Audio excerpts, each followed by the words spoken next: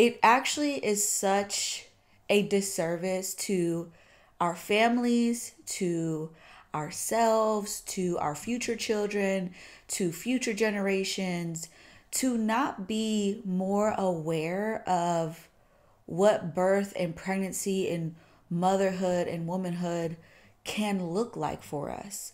Because so much of what's out there and what's portrayed of motherhood is a distorted view that leans into trauma, that leans into some sort of despair or some sort of hardship.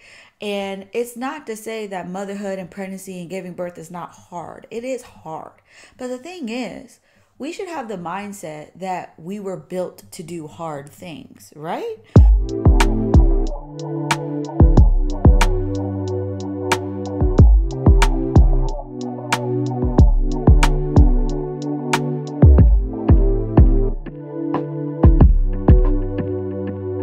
But real quick before we get into it, if you are new here, hi, I'm Jade.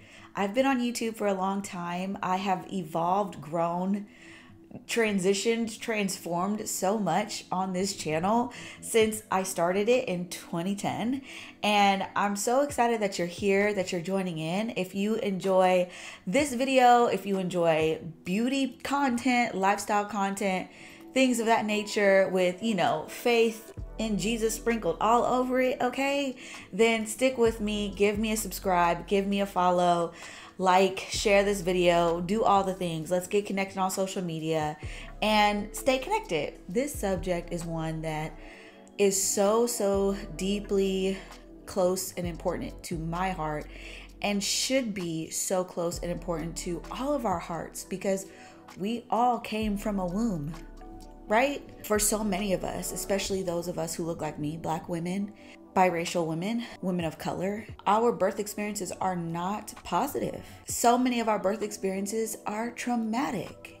And being that this is my fourth pregnancy, and I've shared a lot about my journey through my pregnancies, from giving birth in a hospital with an epidural to giving birth unmedicated at a birth center, to giving birth at my home, unmedicated, with just my husband, to now being very expectant to see what God wants to do with this birth experience of my current baby that's baking in the belly. I wanted to talk about why I chose, as a Black woman, to have my babies outside of the hospital. And that's with having had a hospital experience. And so I've shared these stories kind of separately before on my channel, but I wanted to, especially in this season, I felt the need to really have more conversational content with you here on YouTube about what different kinds of birth experiences are available out there for us, and answering some of the questions that I see people asking and have gotten myself so many times when it comes to natural births, home births, working with midwives, not using medication in your pregnancy or during your birth and labor and delivery experience and things like that.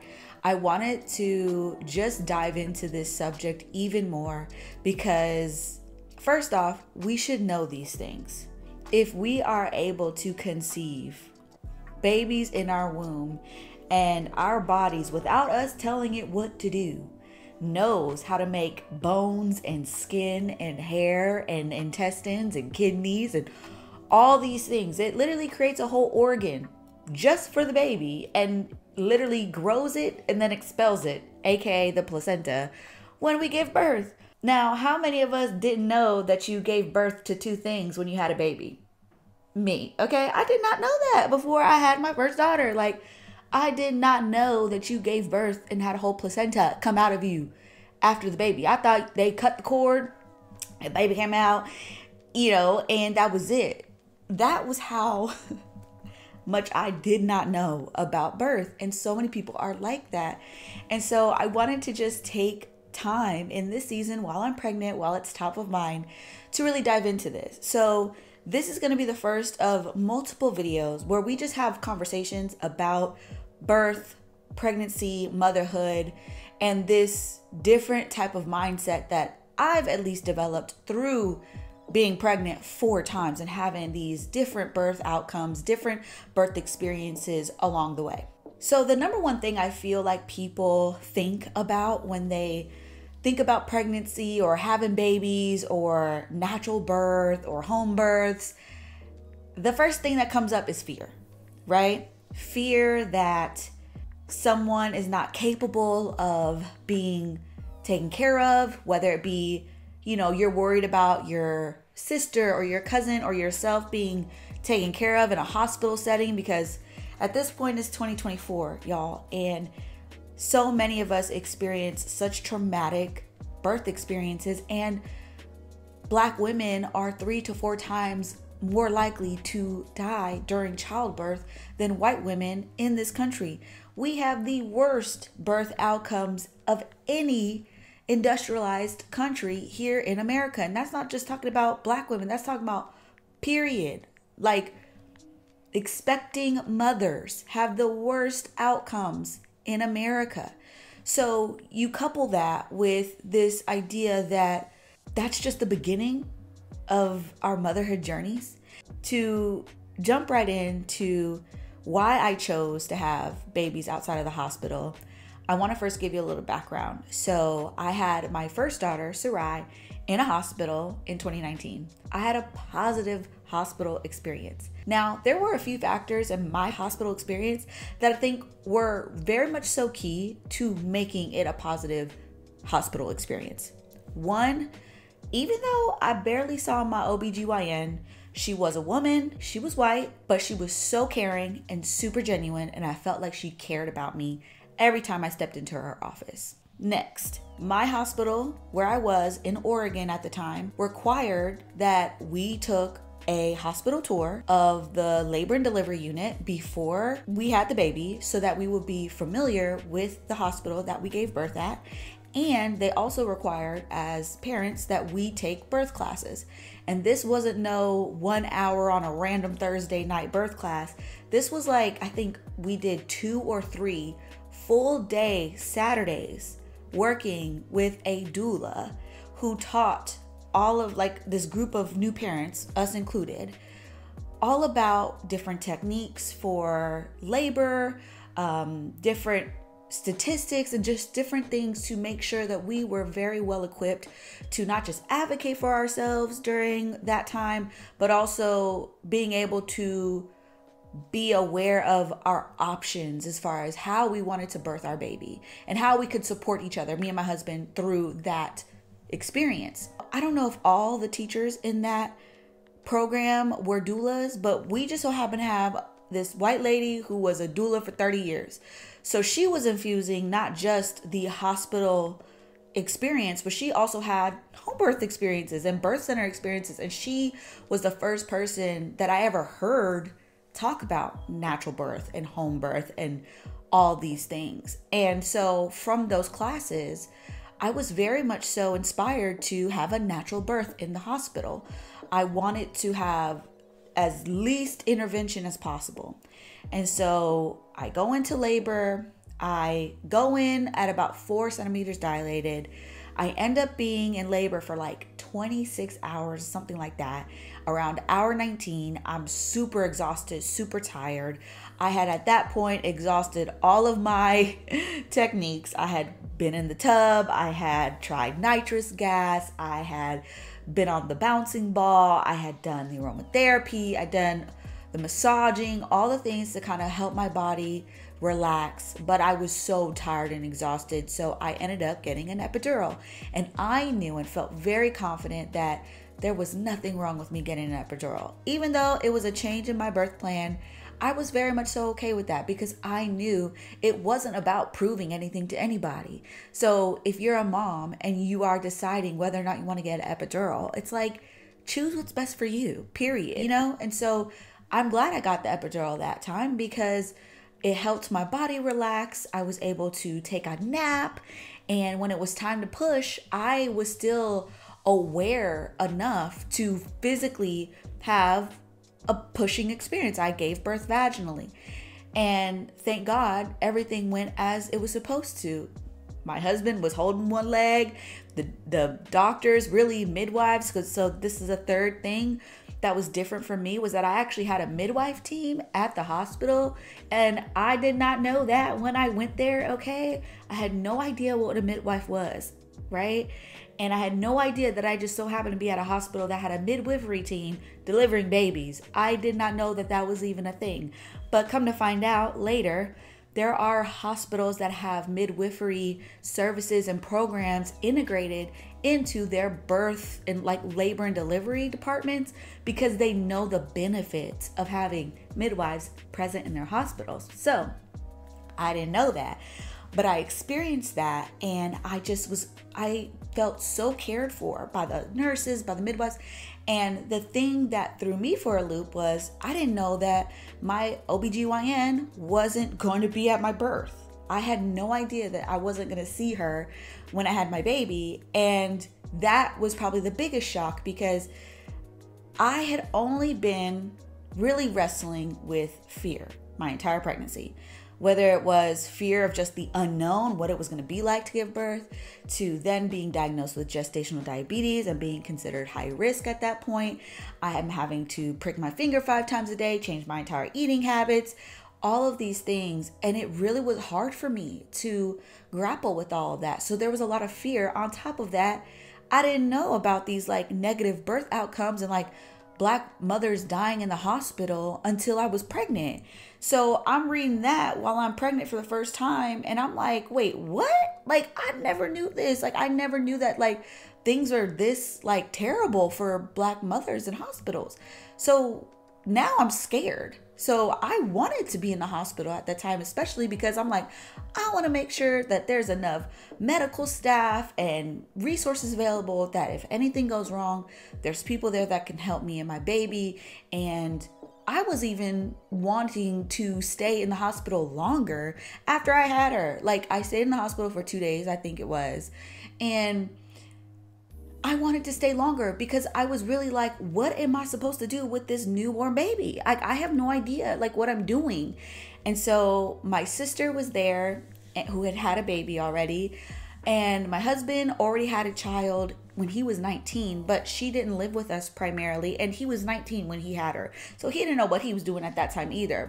So fast forward to now, he's 28. And so we're just in a different place in our lives. And so he's also learning and relearning, you know, what it means to be a dad to a newborn. And my mom ended up coming like that day when I got home from the hospital. And so her memory of newborns and babies wasn't really that great. So she did her best and supported. I mean, I was so grateful for her presence. But I still felt like I didn't know what I was doing. And so I was scared when we left the hospital because I was like, I feel like the nurses are helping and like they know what to do. And like, I don't know what to do. And so it's a lot of fear wrapped around pregnancy. But at the end of the day, I had a positive hospital outcome. But when it came to my second baby, which I got pregnant about a year later, a little over a year later, it was the middle of COVID. Mind you, I had my positive hospital experience before COVID. During COVID, I found out I was pregnant again. And I was still on this like high of wanting to give birth again, but like do it the way I originally planned, which was naturally. And knowing that when I got in the tub at the hospital for just relief during my labor with my daughter, I actually really enjoyed it. It was really calming. And I was like, I think I want to have a natural birth and I want to have a water birth. I didn't watch nobody's video, okay? I didn't watch nobody's water birth vlogs. I was not that girl. I was very, very like, I saw that there was a birth center. At this time, we had moved to Dallas. Saw that there was a birth center in Dallas and reached out to another girl that I knew that had gone there. Asked her what her experience was like. She loved it. And so I was like, all right, let's go take a tour. Because I knew that if I couldn't have anybody that I wanted in the hospital, because at that time you had to wear masks. You could only have one visitor or two visitors depending on the hospital you were at. Just a totally different environment than what I had in Oregon too. even the difference between hospitals in Oregon versus hospitals in Texas. So I was very much so like, I feel led to go this different route. And I knew as soon as we took the tour of the birth center that like that was where I was supposed to have my baby.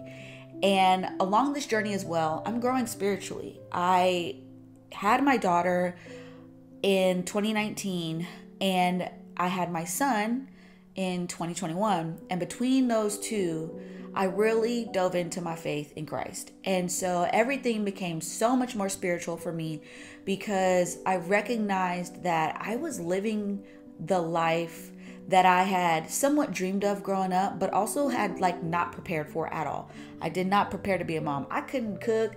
I couldn't do much domestically, okay? I was a worker, all right? I knew how to run a business. I knew how to create content. I knew how to, get in where I fit in. I had degrees. Like I knew how to do that stuff, but I did not know how to be the type of mom that I had always envisioned for myself.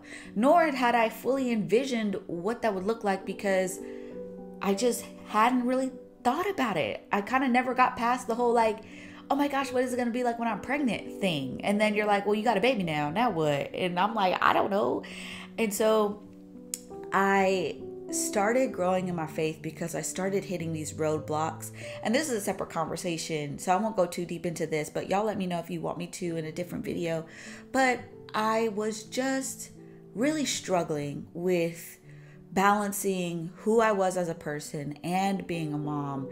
And that postpartum 4th trimester season where you are trying to figure out who you are as a new person, really not understanding that it wasn't just me. Like I had gone through a biological and spiritual evolution when I became a mom, and I was never going to be the same again. And nobody told me that before. Like nobody told me that you legitimately get like a brain rewire. Like you are a different person when that baby comes into the earth.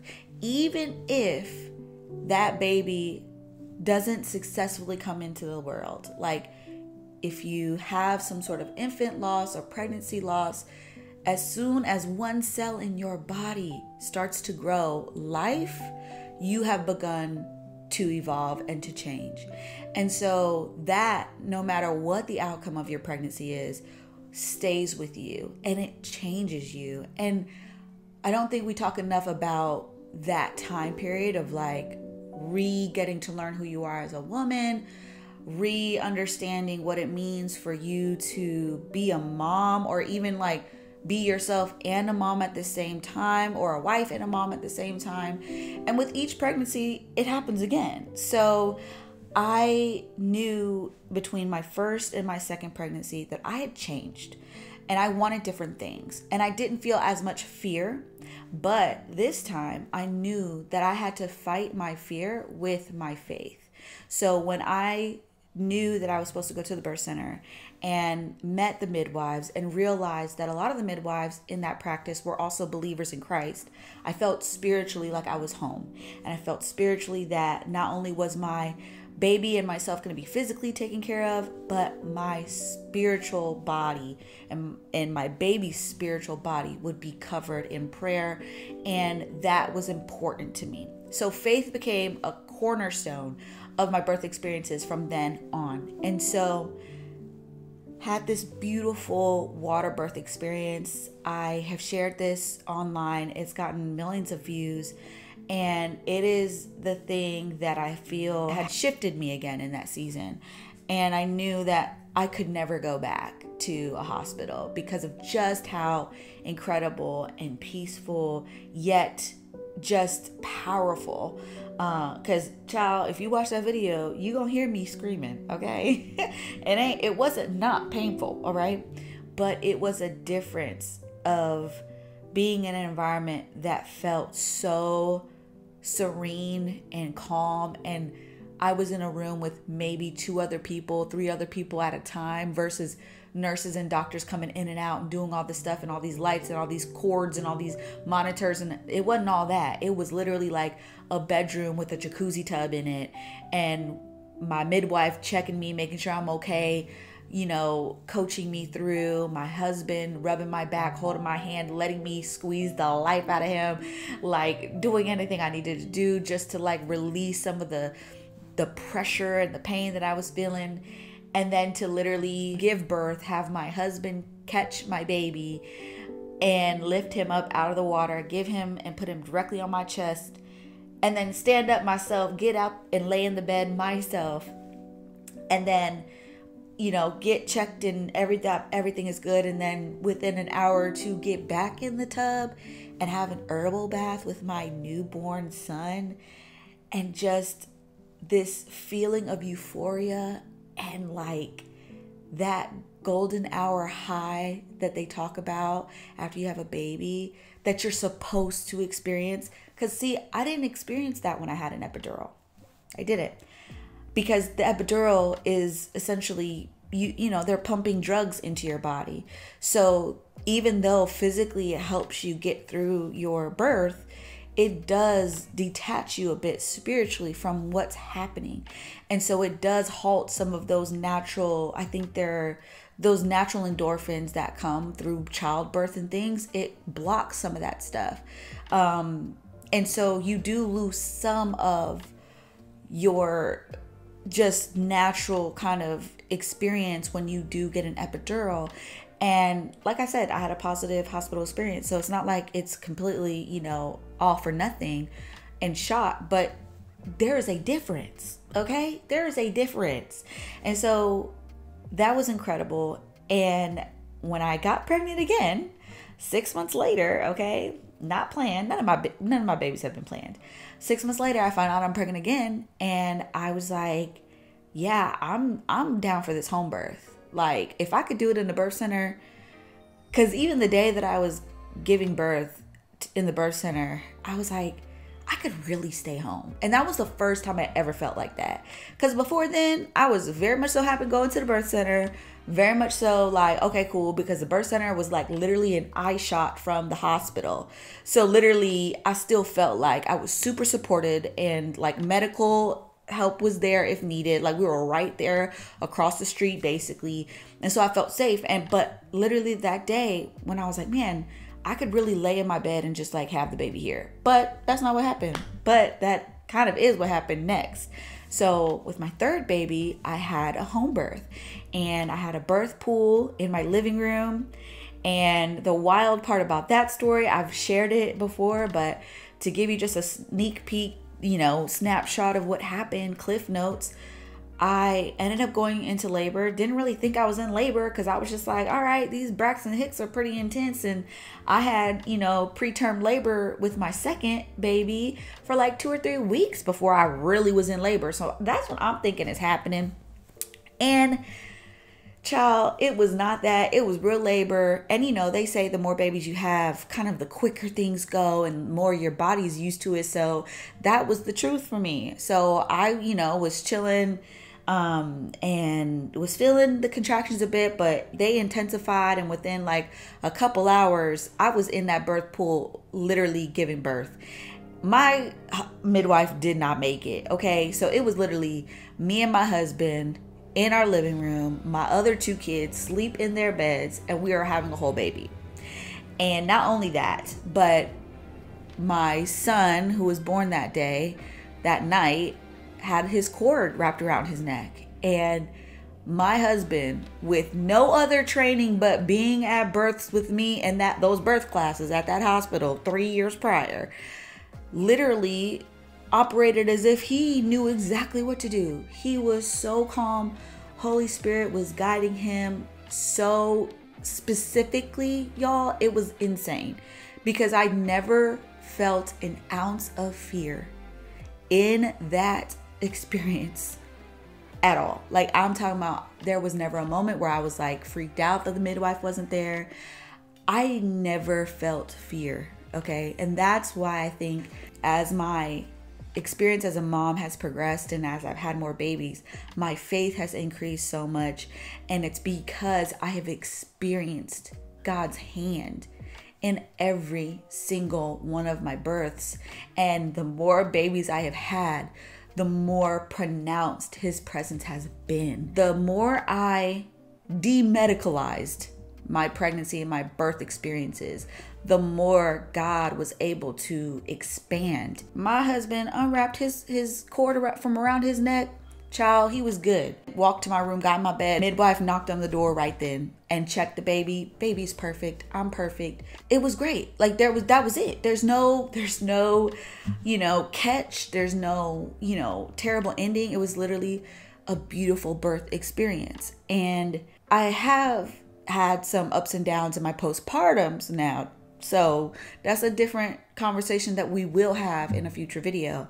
But when it comes to just why I chose to give birth outside of a hospital is because of these experiences, is because you can't have the amount of safety and the amount of familiarity and the amount of comfort in a hospital that you can have at your home. And this is also not just, deciding one day that you're going to have a baby at home. This is creating an environment in your home where peace lives there, where joy lives there. So it's not just about, prepping for a baby and to have them in your home when you're pregnant. It's about how do you live day to day, and how are you inviting God into your home every day. And I believe that it's a spiritual experience and a physical experience. And for me, the space that I'm giving birth in has to be spiritually intact and correct, not just physically intact and correct.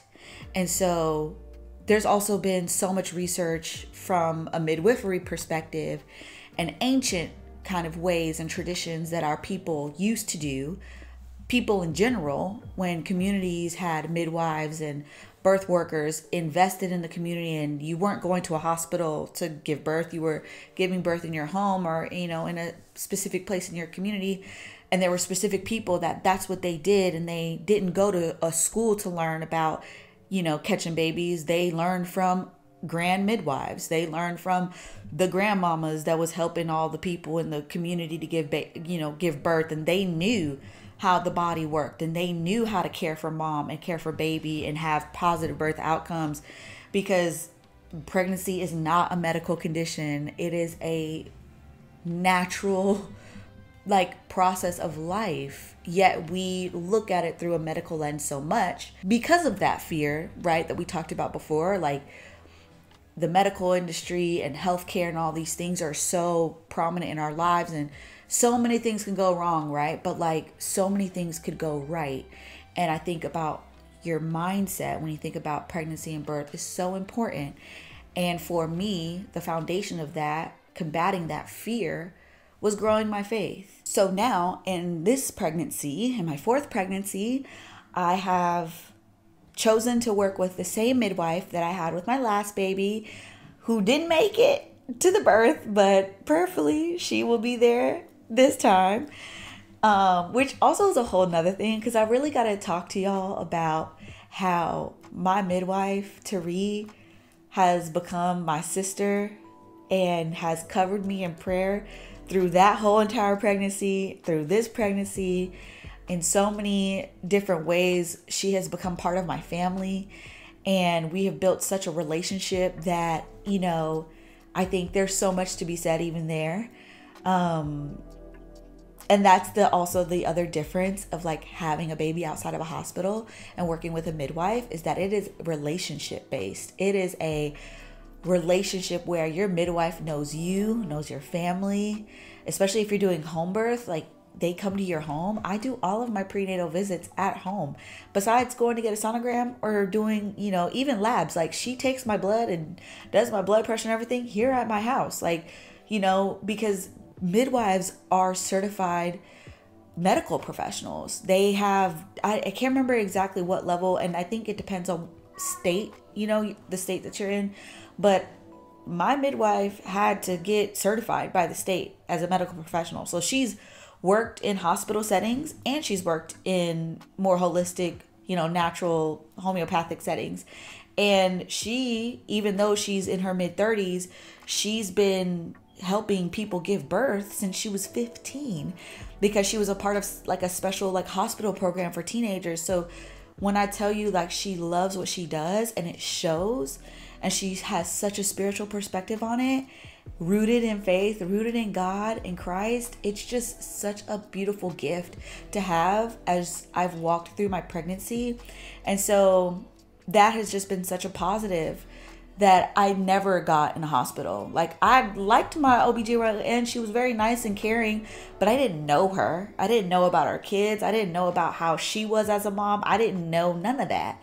But with Tari, my midwife now, it's like we have a real relationship that if I'm worried about something, I'm calling her. Okay. I'm not even playing. I'm calling her. I know that she'll pick up my phone calls. I know that I'm talking to her. If she can't be physically present, she has people that support her, that can step in for her. Like, they've got protocols and stuff. So for me, it's like, do I see myself even going back into a birth center? I don't think so, because I loved having my baby at home, because I've created an environment in my home to garner and foster love and joy and peace. And I have even manufactured my bedroom into a birth suite. Like, that was my intention when I had my second baby and we were in this house, was that if I'm going to be spending so much time nursing babies throughout the night and doing all the things, like, my bedroom needs to be a birth oasis, a mom oasis. It needs to be bright. It needs to be comfortable. It needs to be fresh. It needs to just be all the things that I want it to be. And that's what I did. So when it came to birthing my son in my living room and then coming into this bedroom and laying with him, and then literally my two other kids hop in the bed, because at this point they woke up, okay, and being able to meet their little brother for the first time, just moments after he's been born. Oh my God, it is literally like such a beautiful experience to have with your family. And so for this pregnancy, I'm praying, like, I'm really hoping that God will give me the gift of having my children there while I'm giving birth. That is the prayer, okay? I have a vision of myself giving birth actually in the daytime, and I've had all my children at night. So I've had this vision where I'm like giving birth in the daytime, and I'm just like, Lord, please make this a reality. Please make this a reality, because I would love to be able to have just that experience with like my 4-year-old daughter, who is now so tapped in. Okay. She knows that she has a baby sibling in my belly, and she talks to it. She rubs it.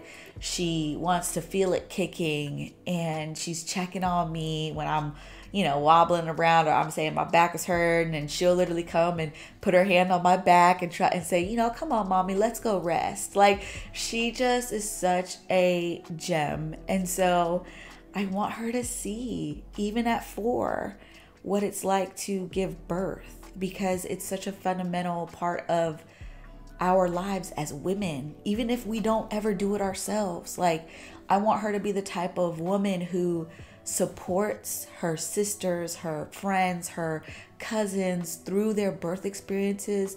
Any woman through their experience as a mom. I want her to have that understanding of how precious and how beautiful it can be. Not perfect, not, it's only pretty when the mom is dressed up and looks gorgeous right after giving birth, and, not all that. I want her to see the true beauty of it in its rawness, in its realness, surrounded by love and God's hand on every single person that is in the room, and not to grow up with this idea that birth is traumatic and pregnancy should be scary for women that look like her. So I hope that this video inspired you to look deeper into out of hospital birth experiences and what that could look like for you. If you have any specific questions that you would love for me to cover, because there's a lot of things that come into this, right? Like, how much does it cost? How do you find a midwife? What's the difference between a midwife and a doula? What do contractions really feel like? How do you prepare yourself for a natural birth? What if I can't handle the pain? There's so many questions that can be answered, and I would love to answer them for you. So definitely drop me some comments down below. leave me a DM on Instagram, hit me up on TikTok, do whatever you feel led to do. You can even send me an email, child, and I will get back to you, because I'm really invested in helping us feel more empowered about our pregnancy experiences, our birth experiences, and our experiences in general as moms, as women, as we walk through a really crazy life, okay? This is crazy times, y'all, but it does not mean that we have to operate like the world. The world can be acting crazy, child, but with God and Christ within us, we live in a totally different reality. We live in a kingdom reality. One of our babies is crying, so that means that this video is over. So, cheers to us starting this journey together if you are new here, and cheers if we are continuing the journey together, because I appreciate you and I hope you come back and see me soon. Bye.